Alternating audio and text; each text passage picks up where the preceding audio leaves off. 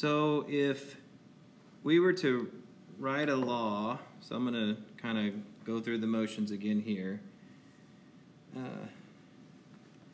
A change, whoops.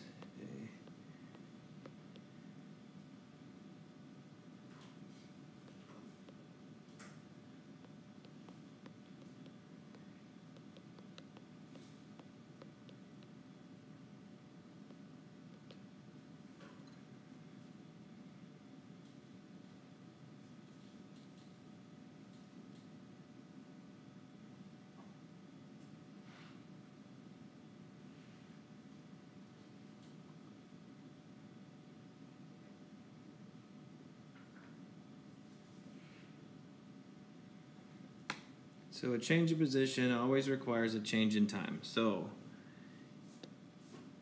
change in position, I could call that delta S. Now the reason why I'm going with delta S is that is sort of classical way to describe position. It'll ultimately in vectors work out to delta X, delta Y, delta Z because we have X, Y, and Z directions that something can change in. We even use R for position. Okay, so S and R are sort of classical ways to encode for position. The reason for that is we like to use P for momentum because there's some Latin word that relates to momentum. I forget why we picked that. I'm going to go with delta S. You guys use delta P. That's perfectly fine as long as you know what you're talking about in that one. And then I'll stick with a change in time is delta T because that is pretty classical. We use the little t for that. Okay, so a change of position is obviously equivalent to itself.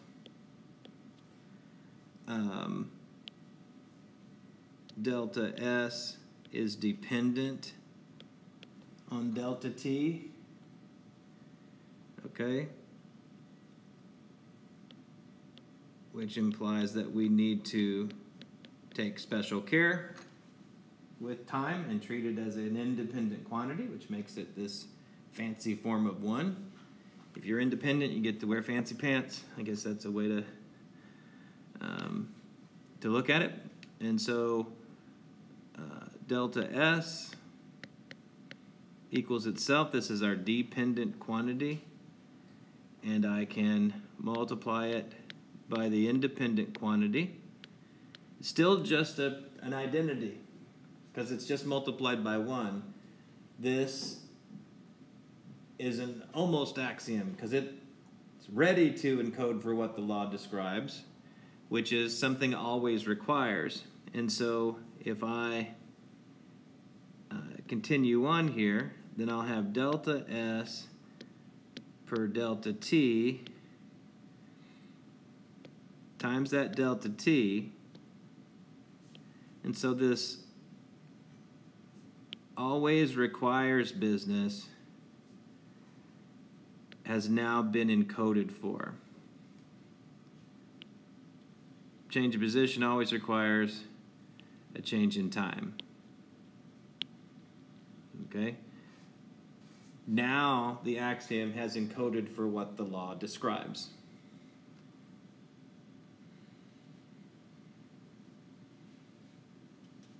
So what is the ratio of a change in position to change in time? Have you ever looked at a meter, like perhaps on your way to school today?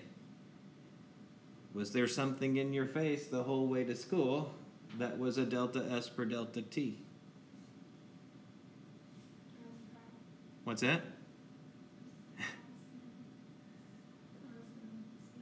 That gauge in front of your face, behind the steering wheel, speedometer, something in miles per hour, kilometers per hour. It's a change of position per change in time thing. It's measuring the speed of your car that changes if you press the gas or the accelerator button or pedal. All right. So what we have here, this boils down into delta S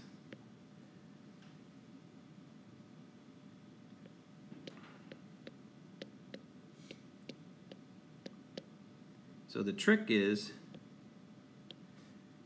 you know, what do we name this? And we call this speed or velocity if it has a direction. All right. And so this means a formula could be this right here. Delta S, a change in position, is equivalent to the same but not the same as speed times the change in time. Distance equals rate times time. That formula you did a few word problems on in algebra class. All right. This is our basic motion equation. It's the first motion equation. In fact, what I call it the first, and this sounds strange, Zeroth, that's an R, law. Now, why do I call it the first Zeroth law? Well, there was this dude named Newton, you might have heard of him, who had the first, second, and third laws of motion. He's kind of famous and important, and I'm kind of not famous and as important to physics as Newton was. So, but Newton didn't do this work as far as anyone knows. He didn't go to the backstory, but all of his work encompasses it for sure. And so I said, all right, well, this is the Zeroth law. And so the first time I wrote this, or we wrote it, me and my old grad advisor, we called it the Zeroth law until we realized, wait a minute, there's not just one of these. There's another one of these. So we said, okay, this is going to be the first Zeroth law. So Newton had 1, 2, and 3. I got to go back to 0 since I think it's foundational to his laws. All right? Now, if you were to turn to, say, probably chapter 2 in most any physics textbook, the very first thing that they'll card out is a position equation, or sometimes what they'll card out is the speed equation, which would just be, you could write V equals delta S per delta T. That's typically where a physics book starts, is with the velocity equation or speed equation. Now, they also call that the average speed. So when you go to read about this, if you haven't already, they will call this equation right here average speed. Now I got a question for you. When you look at that, why would a subtraction divided by another subtraction, how is that anything like computing an average? Isn't averaging adding up some things and dividing by the count of those same things? Yeah. Everybody and their dog knows that that's how you compute an average. So how is it that the ratio of two differences is the same sort of thing as the count, the ratio of some counts, some sums and some countings? That makes no sense, right? Okay, it will make sense next Wednesday when we sort out what an average is and how this really is an average speed. Okay? But at face value, I just want to say that just because if you haven't read it, you will. They call that average speed. And that's weird. It always bugged me when I was an undergrad. It never totally made sense of it until later, why that was an average. Okay? It worked out as an average, but it didn't make any sense to me at the time. All right.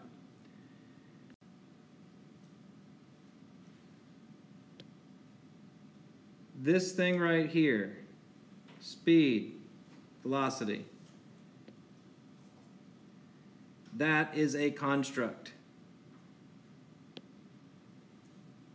Okay? We gave it a name and a symbol. We constructed new knowledge. Because guess what? It's not going to be a constant. I mean, it can be. If every change in position is the same amount relative to a change in time that's always the change in time is always a second, and the change in position is always a meter, or it's always 2 meters, well, then you are going to have a constant speed. So it's possible to have a constant speed, but it's not necessary. There's nothing about changes in position that require speed be constant. But a circle, if you remember back to the circumference and diameter, no matter what happened when we divided any circumference by its diameter, we only got one number. So the physical reality of a circle demands a constant. The physical reality of motion does not demand a constant, but it does demand a construct. And so speed could be anything, all right, as provided that there's non-zero time associated with a change in position, all right? So I've been mentioning construct versus constant, and I wanted to emphasize that before this video. So measurable quantity number 1 is change in speed, which we use v for speed. We also use it for velocity when it's a vector, when we know the direction. Change in time, still what it is. And of course everything is identical to itself. So we can always write them as identities, all right? It is the case that a change in speed is proportional, or it's dependent on a change in time. I can't have one without the other. And so that means that I need to make a fancy form of 1 at a time, and then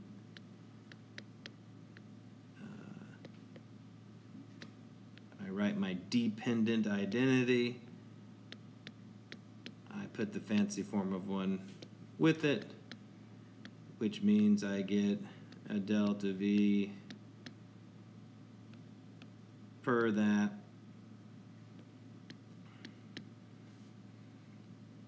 And so once again we get a new construct, and the trick is, what do we name that thing? What is the time rate of change of speed?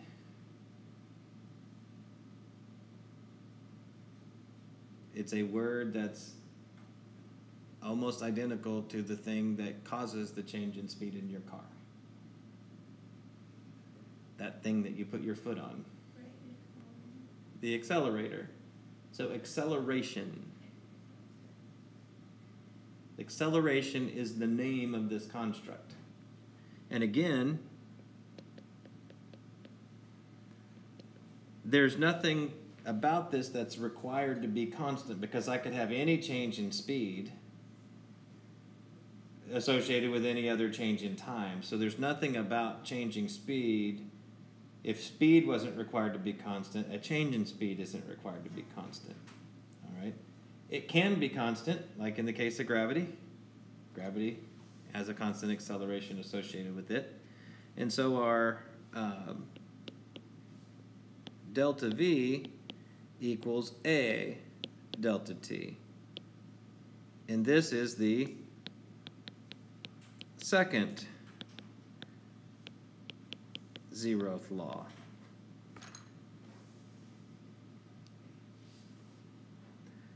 Or what I would call sizzle. The first one was fizzle, FZL, first Zeroth law. Second Zeroth law, SCL. The statement of law is in English. Okay, so this is the axiom.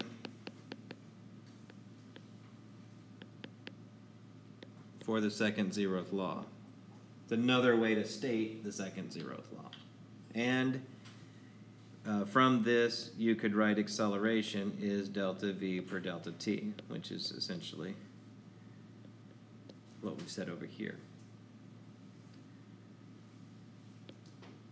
If you look in a physics textbook, they always start with V equals delta S per delta T and A equals delta V per delta T. They don't start with the other form. They list it, but they don't start with it. And they give the definition, but they don't give the backstory. All right? And so it's important that you construct that backstory yourself.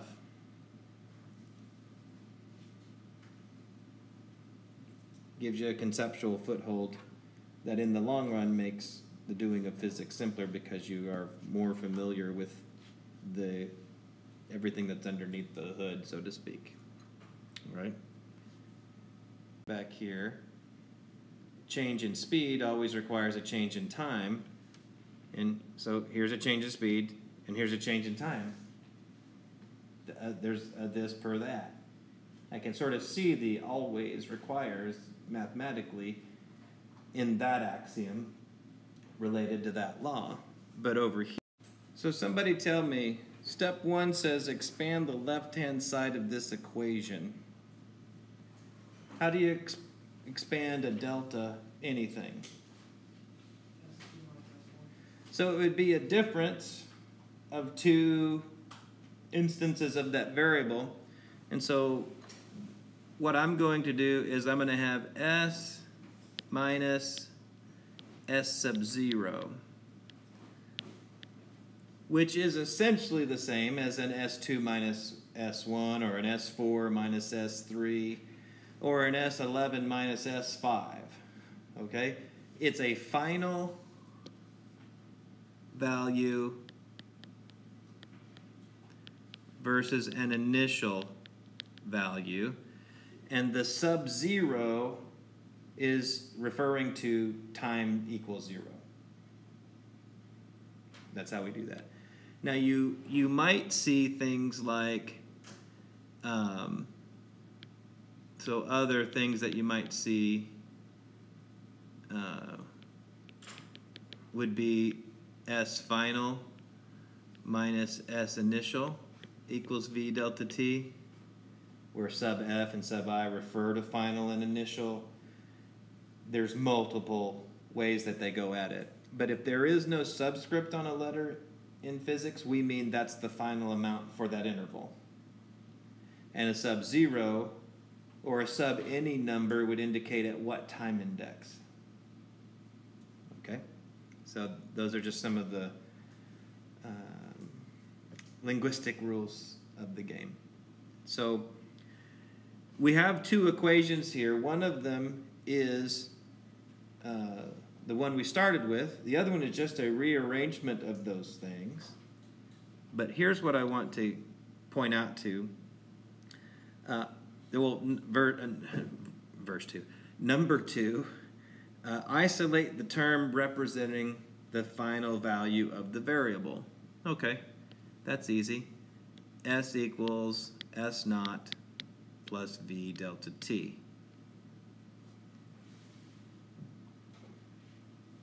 Now I have 3 useful equations. How would you say that in English without using words like add and multiply and equals? What phrase would go with S? S is the final position. So the final position is equivalent to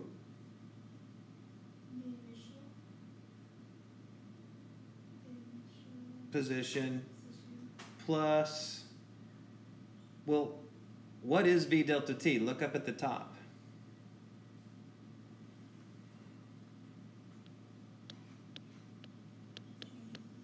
It's the change in position. Isn't this really basically the sum of the parts equals the whole?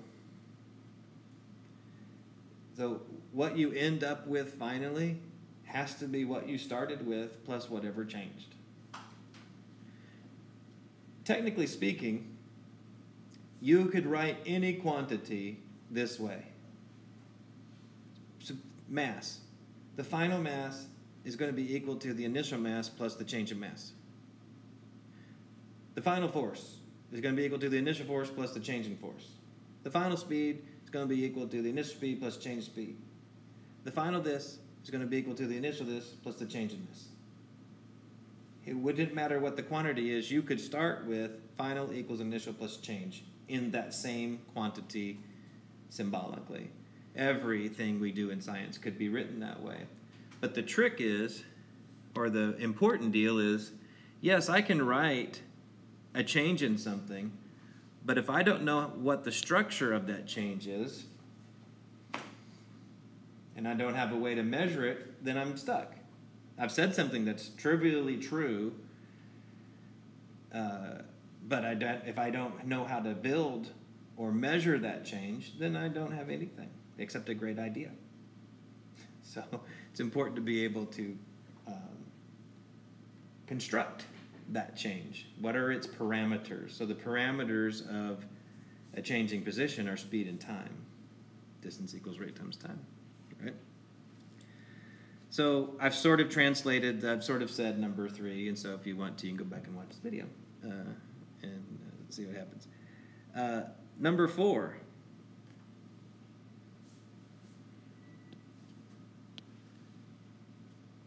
So expand the left-hand side of the second zeroth law axiom.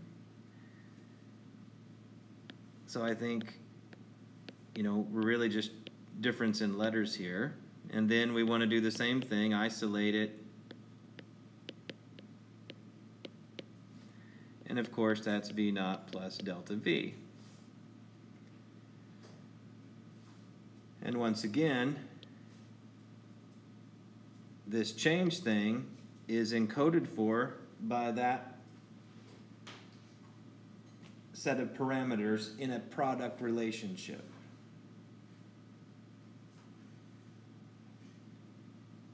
So this product relationship business, products were really simple and sweet when it was just 2 times 2 is 4. Okay?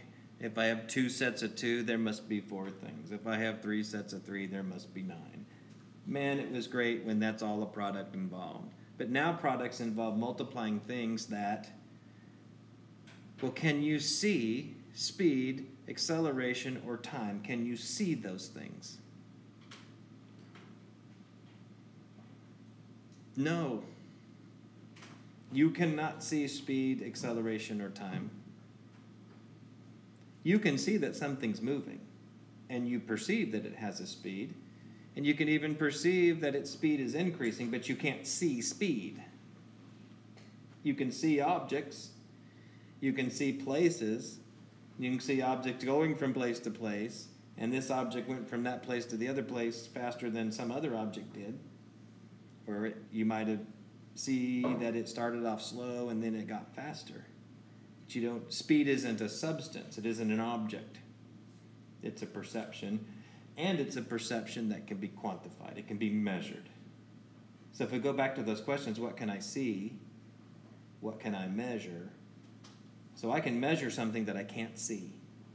Because it's built out of things, well, one of the things, position change, is I can see positions. I can see objects at locations. But I can't see the time parameter that's associated with speed. And I can't see the speed change or the time change that's associated with acceleration. All right? So again, we end up listing 3 equations, actually 4 equations per thing. So there's this equation, and these 2 versions of the same thing. So there's really 4 versions of each law axiom. Guess what? One of those will be more useful in certain problem-solving situations than the other. And all they are rearrangements of one another. Oh, we forgot one. There's a 5th one. I already showed it, though. I can take this thing and go, oh, that's V equals delta S per delta T. But I didn't put it on this thing because we'd already done it on our previous watch column. So there's actually 5 versions of each law axiom. Just mathematical rearrangements. Trivial stuff for you at this point in your education. All right. Turning the page. So this first part of getting to the Zeroth Law theorem was just reviewing the first and second Zeroth laws and mapping out their variations, building a formula sheet in one sense of the word. So now we're going to build a theorem. This might be the first time you've built a theorem. You might have seen some theorems stated in math class, especially if you took calculus, but you probably haven't built one before. So we're going to do that today. So here's these 2 law axioms. And the question that I'm going to ask in here that's not written, is there anything about the motion? These are 2 ways to describe the motion of an object. I can talk about its position change, or I can talk about its speed change. What do these 2 descriptions of motion have in common?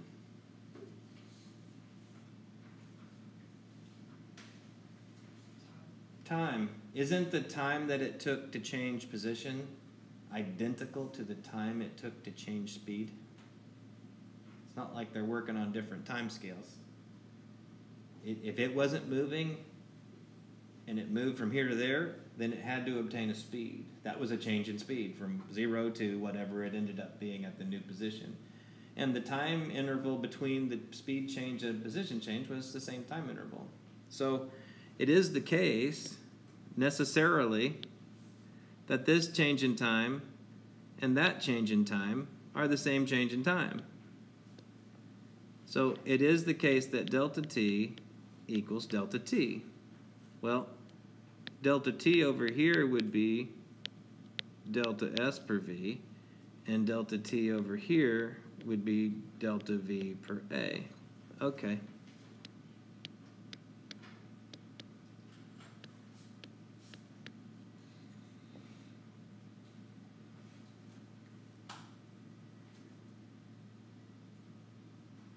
So this is an axiomatic theorem, and theorems always obtain when you do this sort of maneuver where the common element of 2 other functions stand in equivalence, and then you bring in what they're equal to. Then you create what's called a theorem. And so a theorem would relate 2 or more laws. That's what's happening here. All right.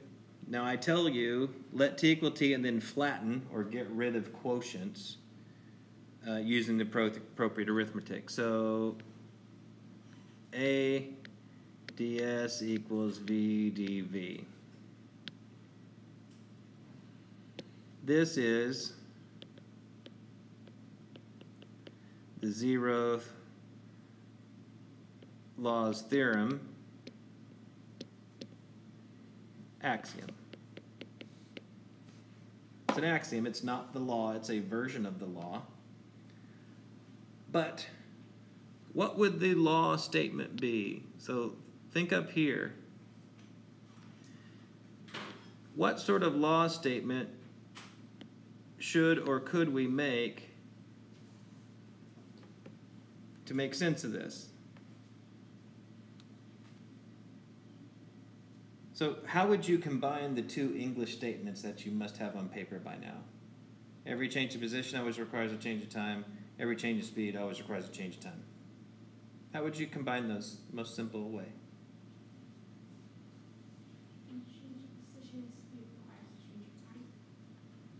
Each what? A change of speed and position requires a change of time. So yeah, it's so simple. It's seemingly hard. Every change of position and every change in speed require a change in time. They're never separated from one another. Well, could I have a constant speed that results in a change in position? Yes. Is a constant speed a change in speed? No. Okay.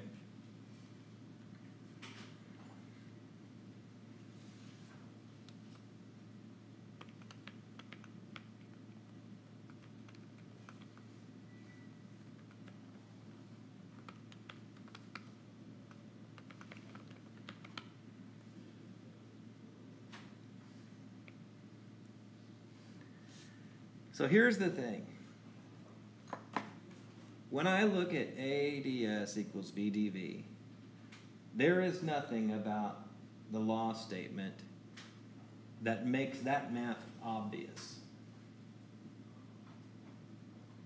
I would have a hard time writing ADS equals VDV if that were the law statement that I started with.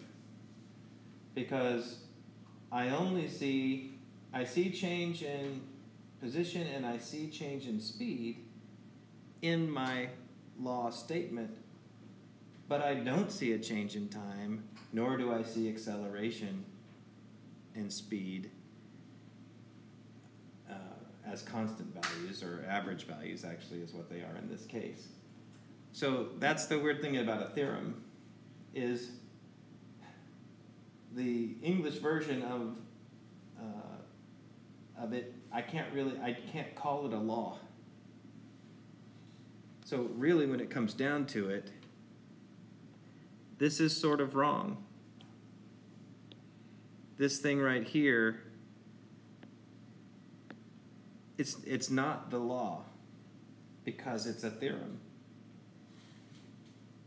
But the parts of the theorem, or where the theorem came from, its laws do come together in that statement. So this is a law-like statement whose axiom is a theorem built out of laws.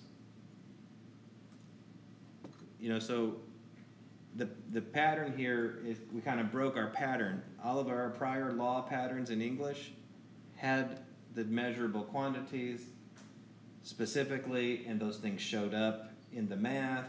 And in this case, we created a new thing, and that shook out constructs of speed and acceleration. But then when we bring these together, the thing that they have in common, the only thing that's identical in the first and second zeroth laws, I get this new equation, and the law that it would be if I combined its law statements doesn't really lead me to that equation. Because I can look at the other two laws. You know, change in speed. Okay, that's there. Change in position, that's there. But I don't have a change in time. And that's because change in time has been locked up in those critters. Because the definition of those critters is where the time is hidden, etc. So it's not as obvious. That's why I call it that's why it is called a theorem and not a law. It's a theorem about the laws.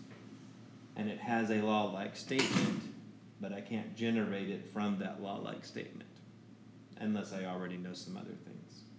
Right? So, little subtlety.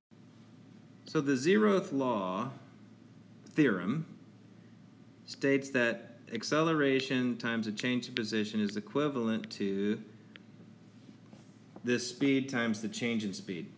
Technically, that's almost correct.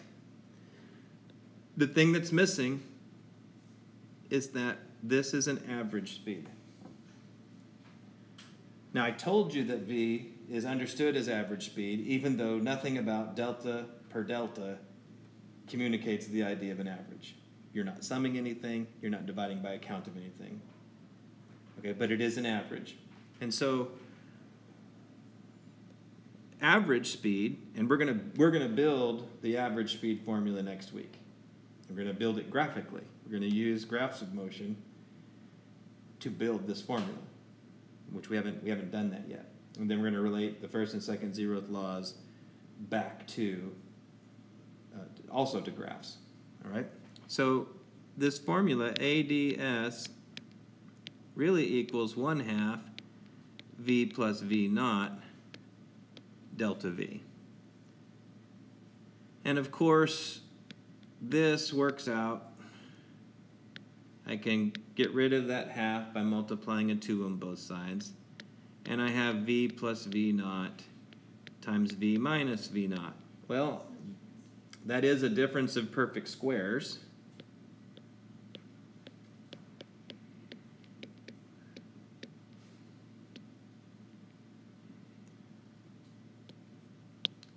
So this right here is the zeroth law theorem axiom.